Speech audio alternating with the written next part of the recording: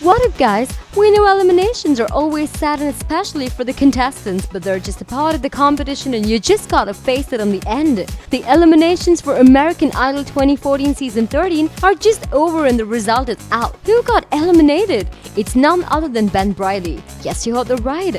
Country singer Ben Briley was voted off American Idol after singing for his survival last night. The cap-wearing wobbler rolled the dice and changed his style during the previous nights from the movie's episode, and it landed him in the bottom spot. And eventually, he got eliminated.